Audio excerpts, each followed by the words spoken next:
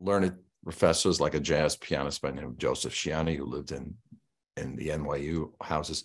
But then with Elie Siegmeister, who was a major teacher, had studied with Nadia Boulanger, and gave me the training that he got in the 20s when he was there with Aaron Copland.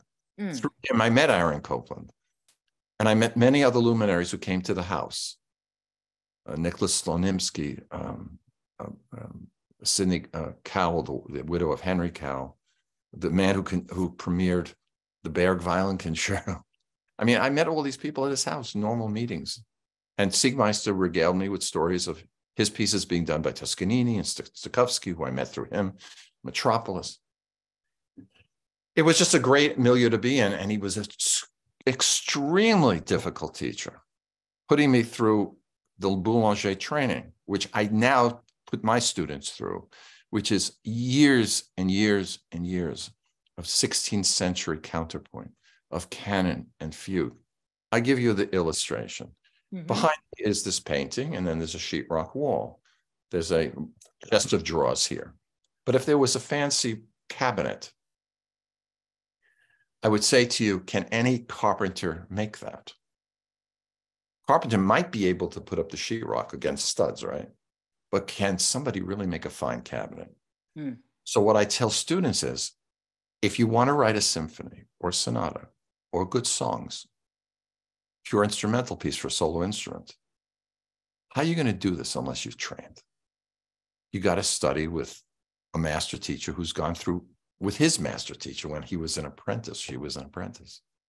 You can't think you're going to write anything with counterpoint and development and 4 or 5 minutes, 20 minutes, 2.5 hours of content. It's no different than the great jazz musicians that I met, who, like Louis Armstrong and Buck Clayton and Coleman Hawkins and Stan Kenton, all of those people worked constantly with other people, learning their craft over many, many, many, many decades. It takes time. But now let's talk about eating and breathing.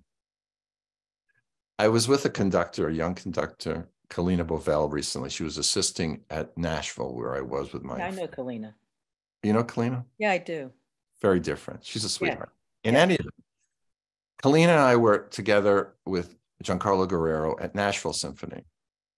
Gigi, we call him, Giancarlo, is very different. So we were down there and we were walking to lunch, and Kalina says to me, how do you compose? Do you ever think about why you compose? I said, okay, Kalina, what are we doing now? She says, we're going to get a sandwich. I said, yeah, same thing. I have to eat. You all have to eat. We all have to breathe, but I have to write. I have to hear. It's constant. Hours and hours a day, 7 days a week, unless I'm about to conduct an orchestra. And if I'm about to conduct an orchestra or play piano in a concert, I'm studying those scores and playing them or figuring out with, like an orchestra. I'm conducting the Royal Philharmonic in London in November at Abbey Road Studios, where the Beatles were.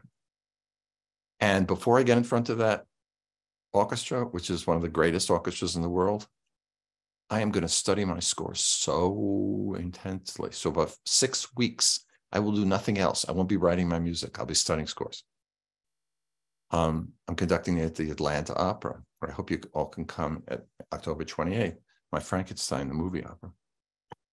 Although I've done this piece over 20 times, it's been done over 60 times worldwide, I'll still be studying it, because when I get in front of that orchestra, I have to know their parts better than they do. I have to understand the context. I have to understand everything. So what is this all coming down to? I have to be making that great break front cabinet. I have to be a master carpenter or master chef or master whatever. It's just an enormous amount of work. It also helps that I've had training that I still rely on. One final example, when I conducted the BBC before the pandemic, the BBC National Orchestra of Wales in Cardiff, in my music, and it's a recording that's available on the platforms. We came to a piece of mine that I'd written in my early 20s, which had late 20s, which had multiple meters, meaning 5/8, 4/8, 3/8, whatever. And I was conducting away, and they weren't getting it. And the concert mistress said, why did you do it in quavers? Eighth notes. So I said, So I thought back of my studies at Juilliard with Madame Renée Longy, who I tell you a story about, refresh my recollection later, tell you a story about Madame Longy. And she taught us rhythmic dictation. I was in her advanced class. So I started to go into whack, whack, whack, whack, whack, whack, whack, whack, whack, steady eighths. Right. And then the orchestra pop did it. So training gets you through those things. And I don't care who you are. I've seen Pierre Boulez work with the Juilliard Orchestra and the Philharmonic. And I saw the way he would, do his Pierre Boulez thing. And that comes out of his conservatoire background. Mm-hmm. Question about it. And through, what we call rhythmic solfege. Mm-hmm. If he hadn't had it when he was in his teens and 20s, right, he couldn't get in front of these right, orchestras and do it. Same thing.